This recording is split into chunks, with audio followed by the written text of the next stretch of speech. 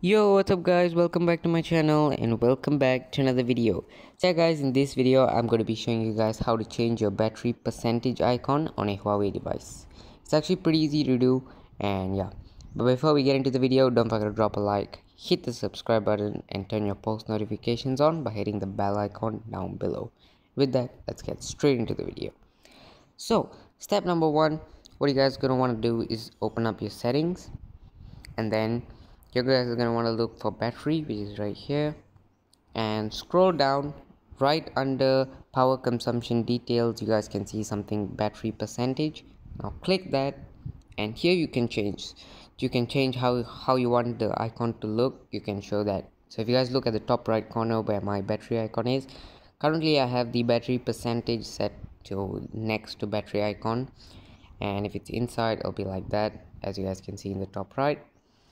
And you guys can also have the option to do not show the icon, the percentage, therefore it's just the battery itself, but I prefer the icon next to battery, just like that.